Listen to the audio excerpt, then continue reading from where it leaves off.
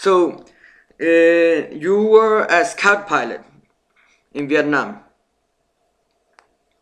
I was a U.S. Army warrant officer scout pilot Okay. with Bravo Troop, 109th Squadron, 1st Air Cav Division in 1968 for 7 months up in the I-Corps region, working out of a base called CAP.1. Yes. How is to be a scout pilot? Our job as pilots, helicopter pilots in Vietnam, was to protect that grunt on the ground. Mm-hmm. That grunt on the ground, the soldiers down there walking around in the mud in their rice paddies, was our primary concern. We did everything we could So, to give those guys the best pay we could give them. so your work was to protect the soldiers in the ground. Yeah, we were there to take care of the soldiers on the ground.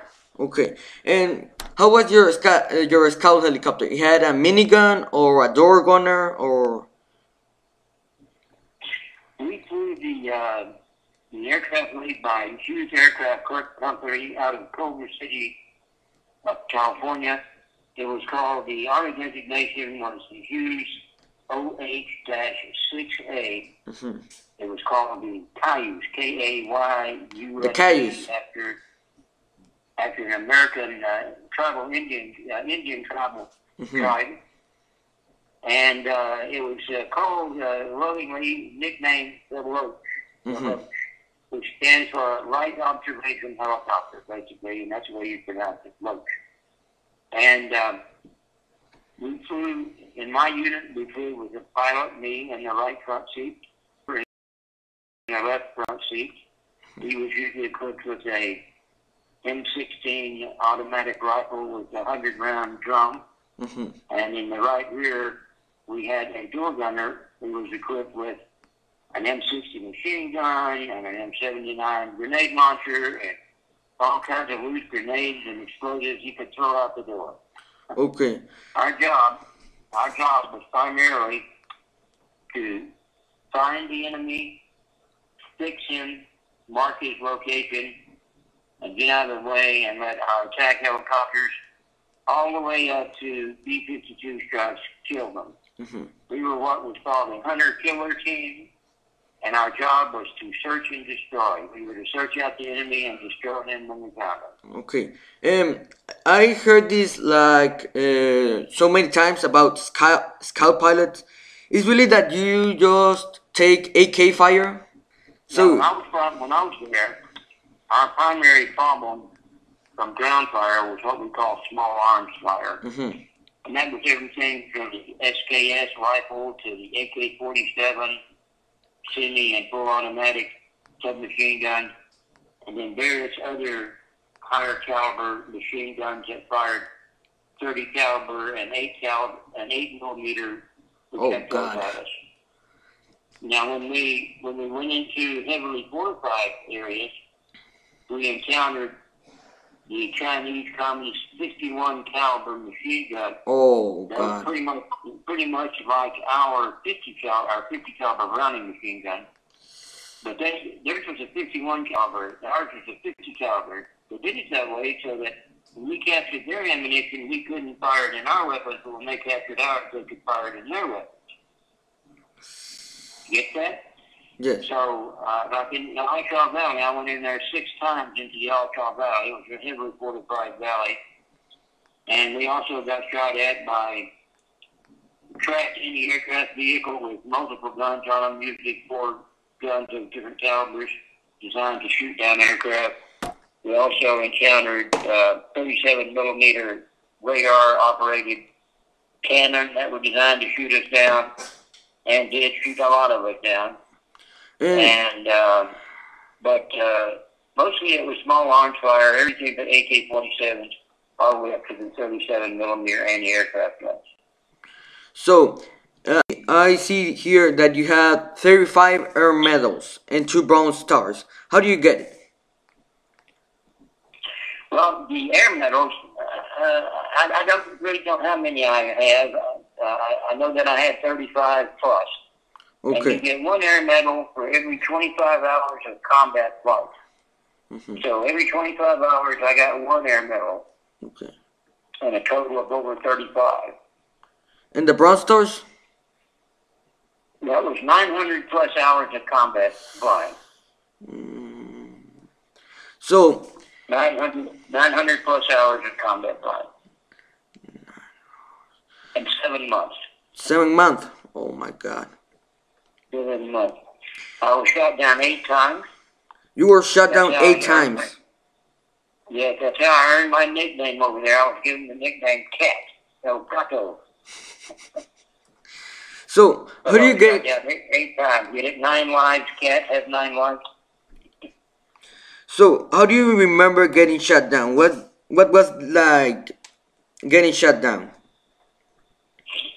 Well, it just I was very fortunate. I never was afraid. I was my first 2 missions in Vietnam. I got shot down. First and second time I got shot down. And after the second time, I was never afraid again. I just you couldn't worry about it. If you thought about it, you'd go crazy. You just couldn't think about it. So you just put it out of your mind. We played the old game of what's called when your number's up, your number's up. And there's not a damn thing you can do about it. So we just went and did our job, and we did it as best we could. So when we were getting shot at, we didn't really think about it too much because we were too busy trying to do the right thing and get out of trouble and be in control, especially as a pilot, the one and only pilot. I realized all the other Army aircraft always had 2 pilots, but the only 6A Roach, as we called it, only had 1 pilot. That was me. So I was responsible for the aircraft and the crew and everything. I had too much to do to worry about being shot at. And how do you get got in the army? You got drafted or you were a volunteer? Yeah, okay. Yeah, I was, no, I was in college. I was in the College of Architecture at the University of Houston in Houston, Texas. I had a 3.8 grade point average. I didn't have to worry about the draft. I was safe in college. I had good grades. And, but I felt guilty. Every time I turned on the radio or the TV or picked up a newspaper or a magazine, all I read about was how many of our guys got killed that day. I felt guilty. Now I knew I didn't want to be on the ground. My stepfather was a career Army artillery officer. He was a full colonel when he died at age 62. And just from talking to him and watching all the war movies and stuff, I knew I didn't want to be on the ground and I wanted to fly.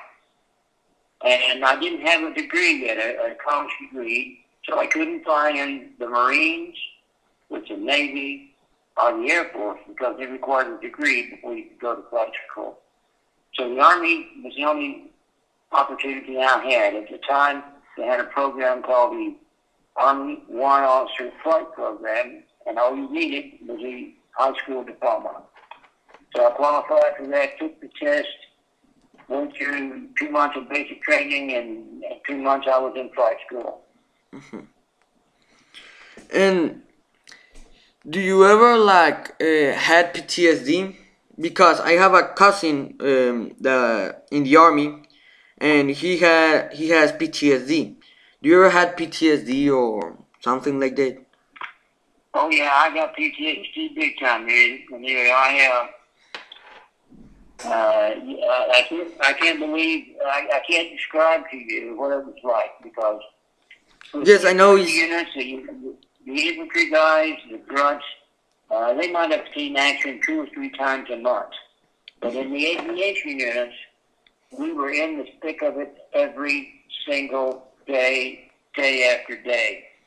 Every morning we took off, we never know if we were coming home that night. And I can't tell you all the blood and gore I've witnessed. Mm-hmm.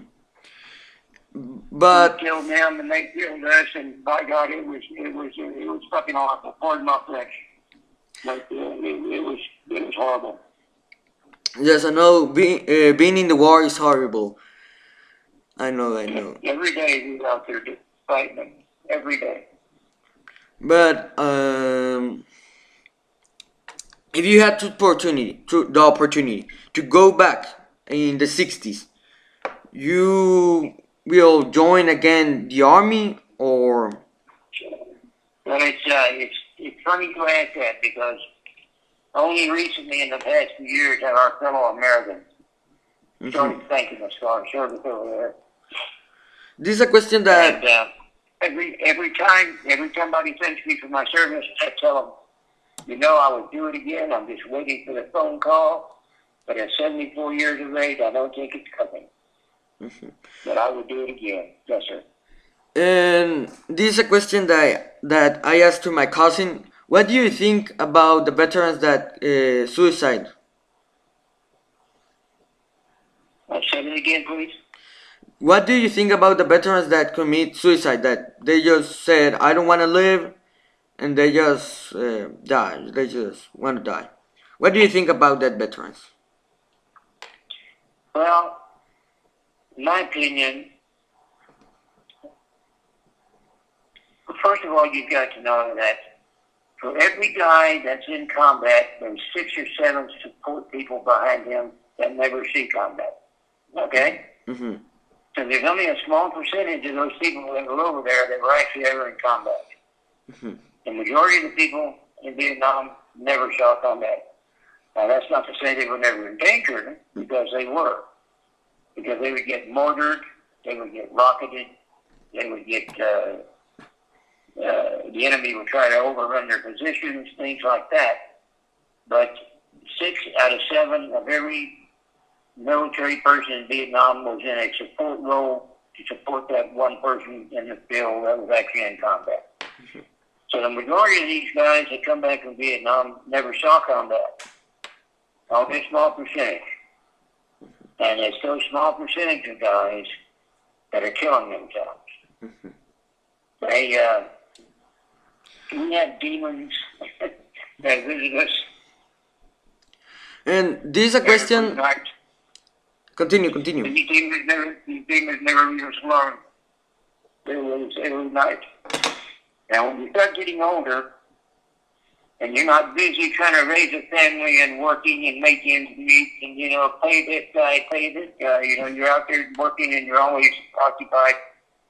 When you retire, all that goes away and you have nothing but time on your hands. This is a question I wanted. Everybody goes straight back to Vietnam, the experience they had there, and that's all that's on their minds. And it drives them crazy. Mm-hmm. No, this is a question I wanted to ask as scout pilot. In the Netflix documentary, The Vietnam War, there is a scout pilot named Ron Faritzi. I think it's pronounced like that. He said that being a scout pilot is like being a duck, a decoy. Do you agree with him, or do you have a different opinion? Now, I've read these stories about these guys that thought our job as scout pilots was to go out there and to hang out and let them shoot at us. In other words, be bait or decoy, as you say. But that's not correct. Any scout pilot in his right mind would never think that. He would never intentionally put himself out there to be shot at. As a normal tactical method. The only time that would occur is when you have friendlies that are pinned down, and they need to get to safety, and you have to draw fire from the enemy to give them time to get to safety, or situations like that. That was something you did only when you absolutely had to. It was not a daily practice. And any scout pilot that tells you that is a goddamn liar. Okay? Mm-hmm. And any scout pilot that'll tell you that he was out there as a decoy, I doubt that he was a scout pilot to begin with. One thing you're going to find out, Emilio, is that online and everywhere you turn, there are all kinds of what we call wannabes. They want to be this and they want to be that, and they'll tell you stuff that they swear by, and it's a damn lie because it never happened. The wannabes are everywhere, and they want to be something they're not. Okay? Because now it's popular to be a helicopter pilot in Vietnam. And those people out there are trying to steal our glory. Okay? In other words, Well, thanks for the interview, Cliff. there is a term for this, and it's called stolen valor. Okay, and they're everywhere. Believe me, I am. The stolen valor. Yes, Okay. yes, yes.